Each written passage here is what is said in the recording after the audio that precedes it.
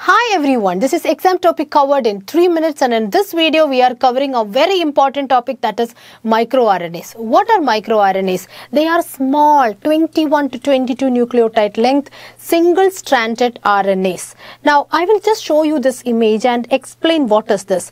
Now first and foremost, we understand that these microRNAs are not exogenous, they are produced by a microRNA gene.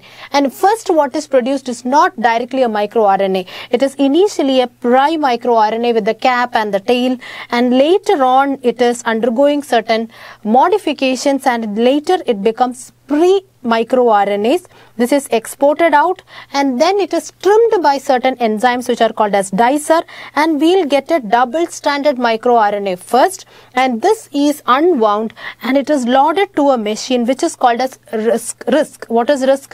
It is RNA induced silencing complex. So just think about a spider in a cobweb which is waiting for its prey. So just like that, these microRNAs are loaded into the cobweb which is called as RNA induced silencing complex. Now what is the function of this microRNAs? These microRNAs, even though they are small, they can bind with the 3' untranslated region of an mRNA. So you can see here in this picture, this can bind with the 3' untranslated region.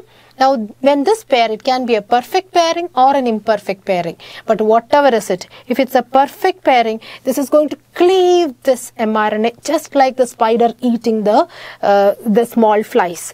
Or if it is an imperfect pairing between the miRNA and the mRNA, then also it is not going to leave this mRNA. This will arrest the translation of this mRNA, right? So functionally, what is the net effect of it?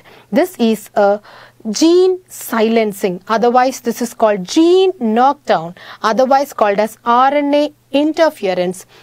And this regulation of gene expression is a post-transcriptional regulation of gene expression. Okay. Now you will ask me this question: what is siRNA? siRNA is small interfering RNA.